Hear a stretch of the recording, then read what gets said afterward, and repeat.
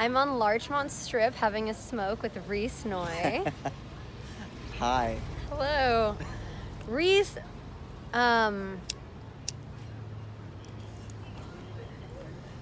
just finished filming the Central Park 5, which is going to be on Netflix. He's on his way, shipping out in a few days to Australia. What's the name of the film that you're shooting there? Unsound. Unsound. And he was just telling me about a pilot that he wrote, which I'm dying to hear more about. Tell me everything. What's a pilot? What are the episodes? What's the whole premise? Okay, so I had an idea 5 years ago for... I wanted to tell the story of male rape. I feel like it's a subject that's not really touched upon too often. And I just didn't really know how I wanted to approach it until suddenly last year I got the idea. I was in Boston, fairly isolated and a little bit depressed, and then started writing, and I realised that it'd be really interesting to look at it for someone who'd never experienced intimacy. And then I also wanted to look further and how a world would enable them to not sort of experience intimacy.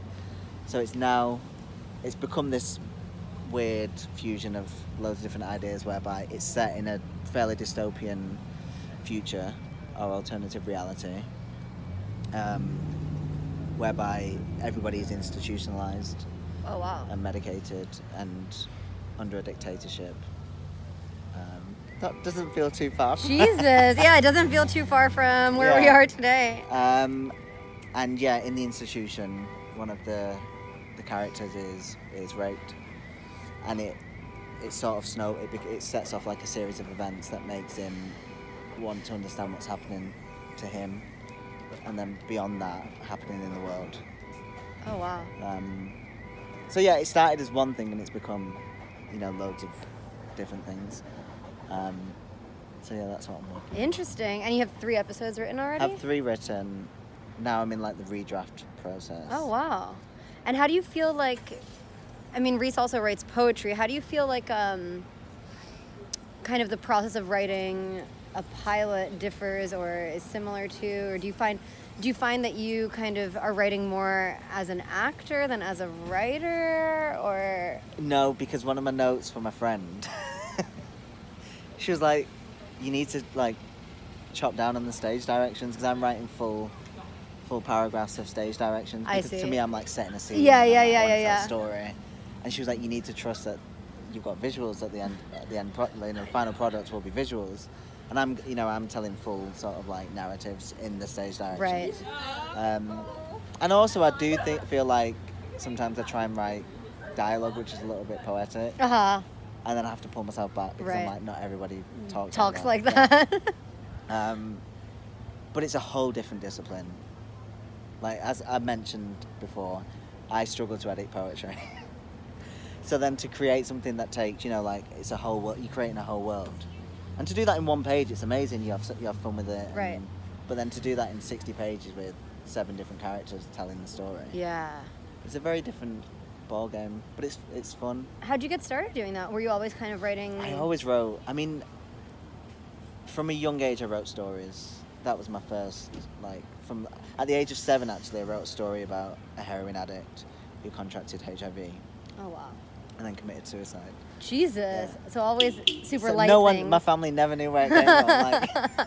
Always just writing Yeah. really flowery. Yeah, uplifting shit. Uplifting shit. And yeah, it was this really dark tale about this girl who got addicted to heroin and sold herself at the age of 7.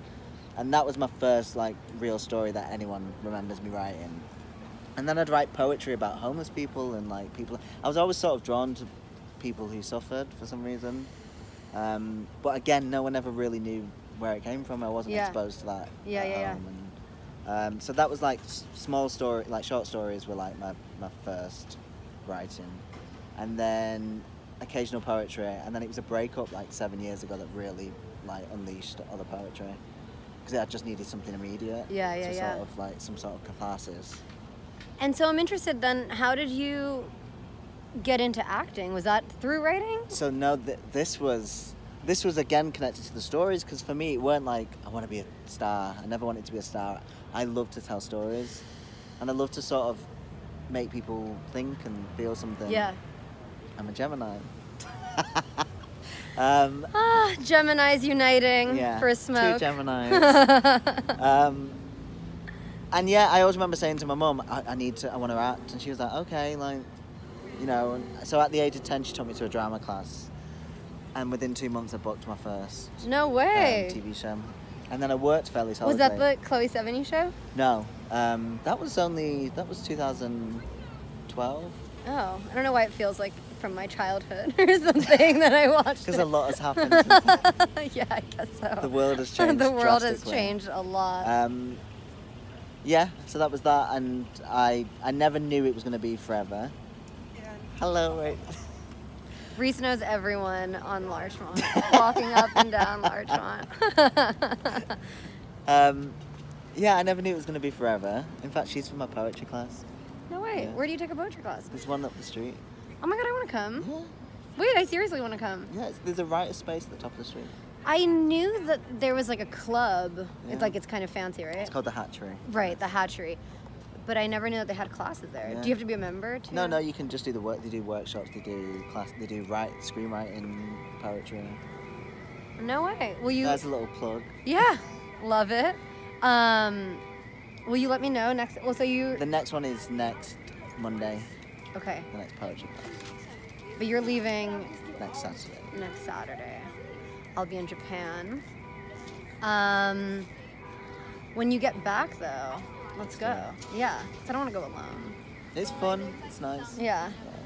No, I bet it is. But at the same time, it's nice to have company. And we're neighbors, so that'll give us like a weekly excuse to like hang out. Yeah. Because we've been terrible neighbours thus far. Because we've been terrible neighbors thus far. Because we're being busy in LA. I have Doing not been yoga. busy. Yeah. Doing yoga and smoking weed in my case. And drinking coffee and smoothies. Exactly. And kombucha. Oh my god, well thank you so much for this chat. I'm at the end of my cigarette. That was fun.